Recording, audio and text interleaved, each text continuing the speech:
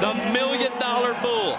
In 2 weeks, we'll meet Chris Shivers for $1 million. Wiley Peterson has an opportunity on Little Yellow Jacket, owned by the Burgers, Tom Teague, Bernie Toppin. He needs an 86 to take the lead. And I think Wiley Peterson's got a chance to ride this bull. Wiley Peterson looked as good last night as a guy could look. Here's last year's world champion bull. Wiley Peterson has got a seat, and he could go all the way. That's the kind of bull ride that can take you from being just a wannabe champion to a real champion.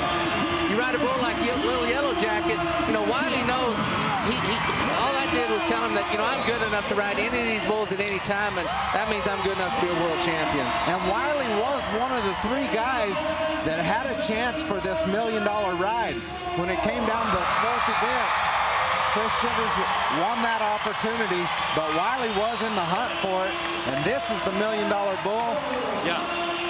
He'll be thinking about that. Had he beat Chris Shivers in that playoff situation, he's saying, oh, it could have been me, it could have been me, and I know I could have rode it because I did it in Billings. Little Yellow Jacket, Wiley Peterson. Here's the question. Wait a minute, let's get this score because it is big. It is big. 94 points to score for Wiley Peterson.